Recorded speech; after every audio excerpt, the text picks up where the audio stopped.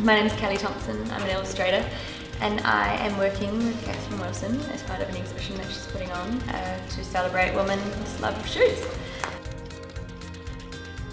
Working with Kelly was great because I've always loved her work since I was 14, which is actually before I even started modelling. I used to get her drawings and try and draw them. I'll go back and I will edit photographs and I will decide which ones kind of capture the mood that I was after, and also will translate well to an illustration. It's definitely my first shoe-based project, so it's quite interesting to be given a brief like this. Kind of thinking about women and how obsessed they are with shoes, and I'm pretty much just taking it extremely literally. So it was pretty much like a dream come true. To be honest, I'm a little idle. Yeah.